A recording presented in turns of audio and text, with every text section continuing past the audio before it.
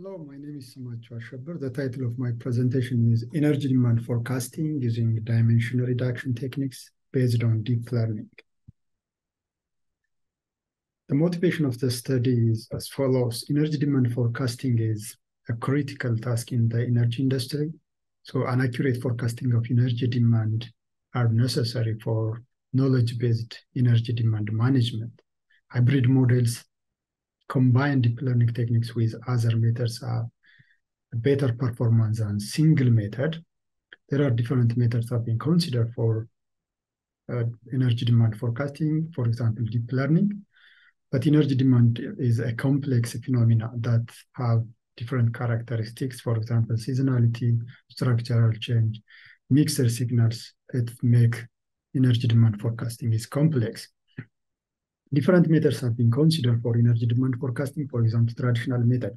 Traditional method, there are different methods. For the most common one is ARIMA model and exponential smoothing.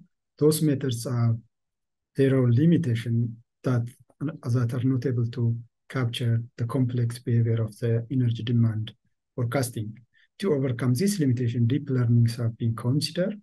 For example, long short-term memory, recurrent neural network are the most prominent in energy demand forecasting of deep learning.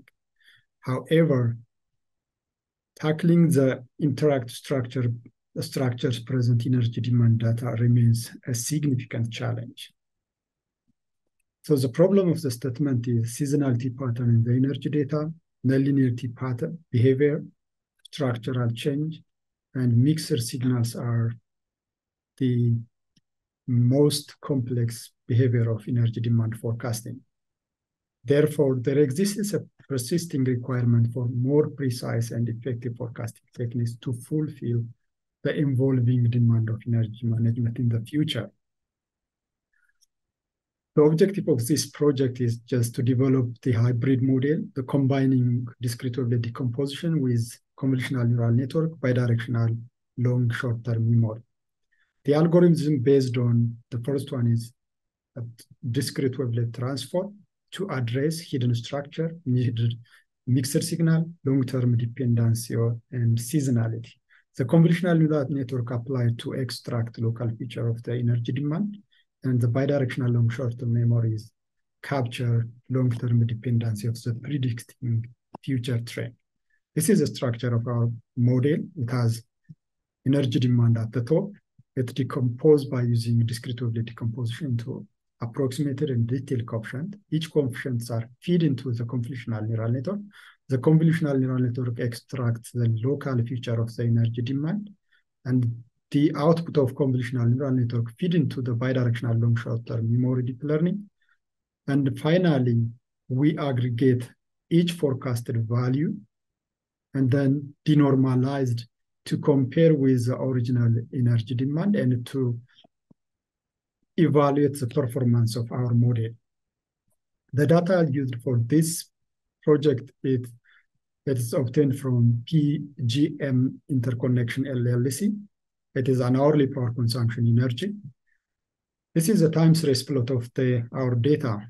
We can see that there is annual seasonal pattern visible in the data, but the details of each individualist are not clearly because we have a big data size.